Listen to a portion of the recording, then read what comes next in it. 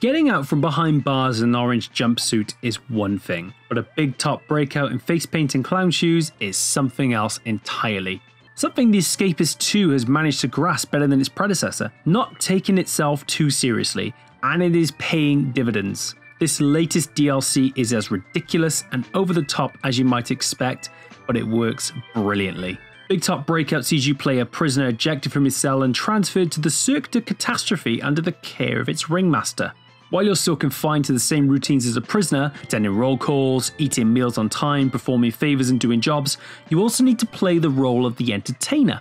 Every day the circus hosts a spectacle in the Big Top where the prisoners will perform stunts and acrobatics like swallowing fire, juggling and staying balanced on a unicycle. In Big Top Breakout then, it's important to get your strength and stamina attributes up in order to perform the different feats. These are usually done through tapping the LT or the RT at the right time in order to keep up the momentum, but mistime one though and you start to slow down and lose some of the crowd's attention. Perform well and you may just start impressing the boss. You'll also be able to apply these traits to new jobs, like taming lions, sticking job posters up, and putting face paint on willing audience members. Each job offers something a little different, and the more you work towards improving and developing yourself, the more job opportunities will be available to you. But while there's much fun and frivolity to be had, the task at hand is still to escape, whether you do it together as a team or decide to go it alone. And there's options, as there always is. The most obvious and clear one presents itself early on with an old out-of-action cannon positioned near the big tent. One option is to figure out how to fix it in order to launch yourself out of there before anyone realises. Definitely an opportunity for the thrill seeker. There's also various doors which can be opened with a slew of different key cards, and those can be crafted at different points in the game providing you have the right materials. And of course there's one or two secret routes which you'll have to figure out for yourself. All part of the fun after all. And that's exactly what Big Top Breakout is. Fun. In fact, I had more fun with this DLC than I did all of the Escapists 2. It added a refreshing spin on the mechanics while still making everything feel familiar.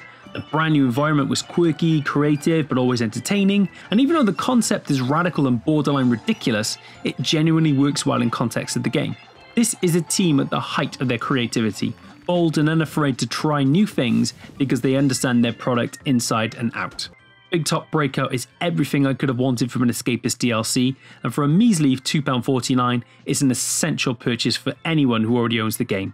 Heck, we could even make the case it's a reason to buy the Escapist 2 just to play it. Big Top Breakout is big time fun. So to summarise, on the pro side is clever play on existing mechanics, cool new jobs and great looking environment, funnier than ever.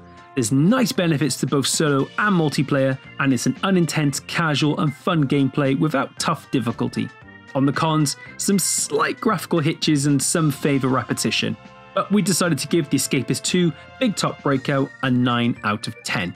We tested this version on PC. Thank you very much for watching. Don't forget to like, comment and subscribe. Let us know your thoughts on the Escapists and the Escapist 2 and any of the DLC for the game. We'd love to hear your thoughts about that and whether or not you've been looking into buying it. We're looking to expand our DLC coverage even further with other Escapist DLC and other DLC content for other games. So stay tuned for all of that and we'll see you next time.